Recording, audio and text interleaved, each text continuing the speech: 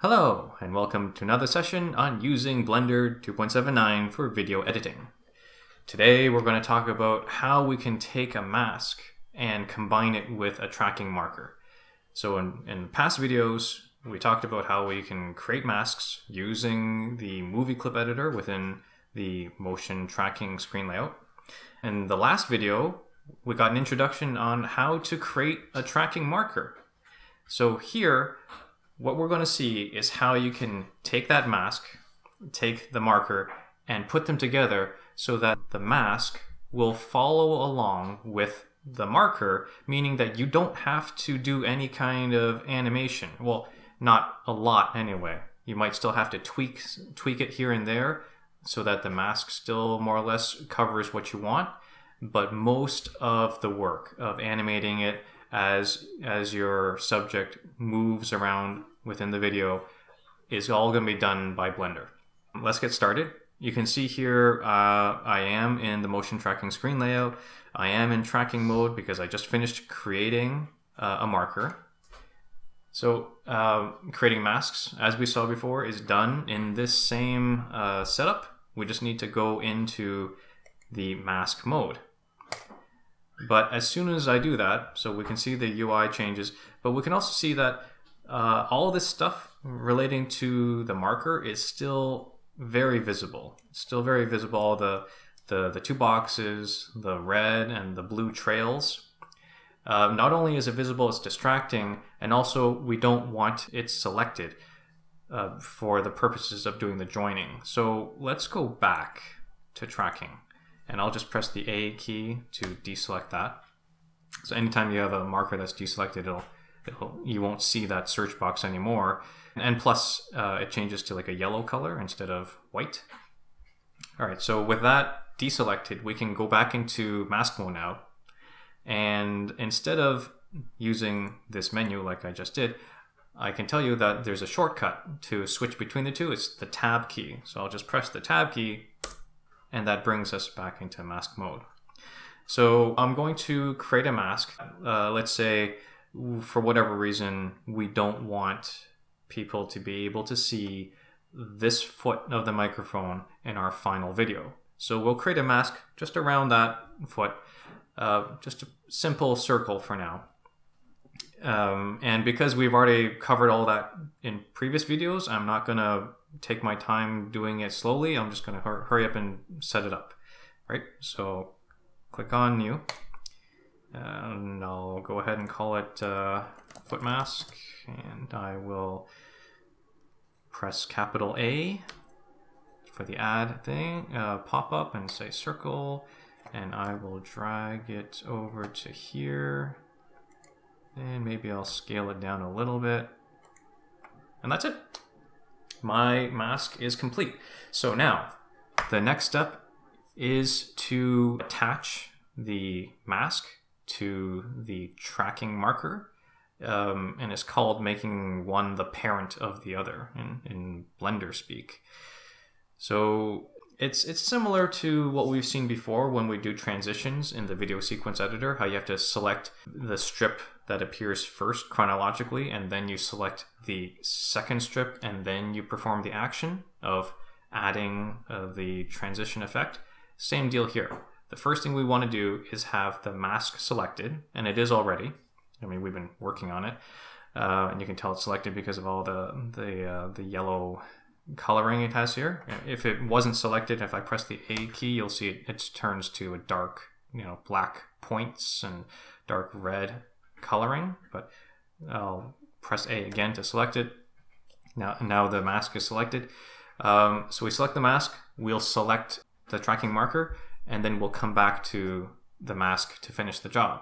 So this is selected. So that was step one, select the mask. Step two, select the tracking marker. So I will go back to tracking, and now I will just right click on here to select the tracking marker. There, it's done. I could have pressed A as well. And now I can go back to mask.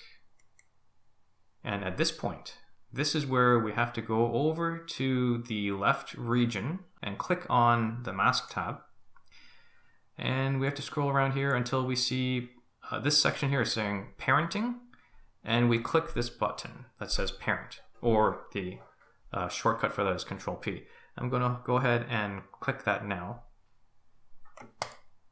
and it's done.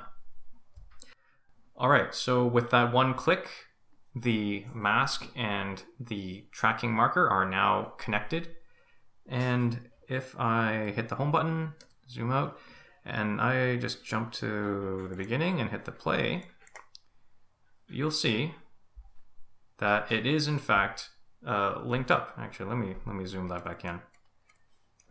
So you see, there we go. There's the mask. And, oh, it's going off screen now. But having that, what was that? Lock to selection. There we go. You click lock to selection, and now it's always in the middle. You can see it's doing a pretty good job. There's some parts where maybe we would want to adjust the mask a little bit. So like we saw before, if you wanted to make changes to animate the mask, because it's still not quite right, even with attaching it to the tracking marker, you can, but you have to remember to click on this button over here, this little red button. Click on that so that you can see the set of keys there. Once that's in place, then anytime you make a change to the mask, it's setting a keyframe so it remembers these changes over time. Right? So let's say at this point here, I decide like I don't like where it is, where the mask is. It needs to be a little bit more to the left. So I'm going to start by forcing a keyframe. I'm going to press G and then just press enter. That just sets a keyframe right there, just to be sure that nothing's going to happen prior to this point. And now I will move one frame to the right by pressing the right arrow. And here I'm going to make my change. I'm going to say, actually, instead of to the left, let me say I want to shift it to the right. So I'm going to press G again, and this time I'm going to move this over that way. Actually, I'm going to make it more obvious. I'm going to shift it all the way over to there. Okay, so now you can see very clearly we still have our circle the same size, the mask circle, but then this is a little bit more on the left side of it. So if I scrub from this point on, it's more or less going to be like that.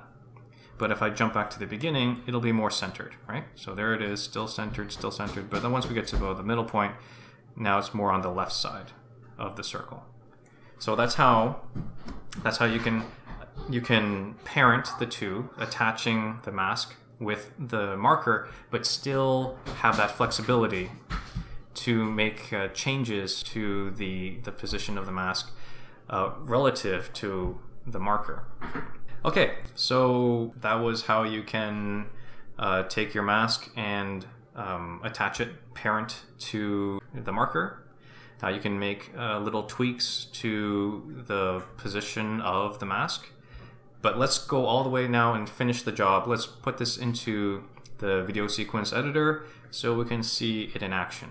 Before we do that, I need to do one more change to the mask, and that's to click this button here, which inverts it, because if we use it as is, when we apply this to the movie strip, then it'll be just the foot of the microphone that we can see. I want the reverse of that. I want the foot to be the only thing that you can't see, so it gets censored out. So we'll click on that. There it is. And now I can go back to, actually go to video editing for the first time. So I'm at the first frame. I'm going to add movie. Open that up. And there's my movie. I'm going to hit the home over here, zoom it out a bit, hit the home here. Okay. And we need to add a modifier to the strip. Okay. Add mask. It is a mask, and I called it foot mask. There. So if I zoom that in, you can see there it is. I mean, there it isn't, right? So click the play button. Oops. Okay, turn that down. All right, and there you go. So that's it. So we've covered now what we've talked about: creating masks, how you can animate the masks using keyframing, how you can go a step further, get Blender to do that for you. You have it track the position of whatever it is you're trying to apply a mask to, and then combine the two. You parent the mask to the marker, And then final step, go back into the video sequence editor and add that mask as a strip modifier. So hope you enjoyed that. If you did, please do give a like, subscribe so you can see more content when it comes, and we'll see you next time. Bye now.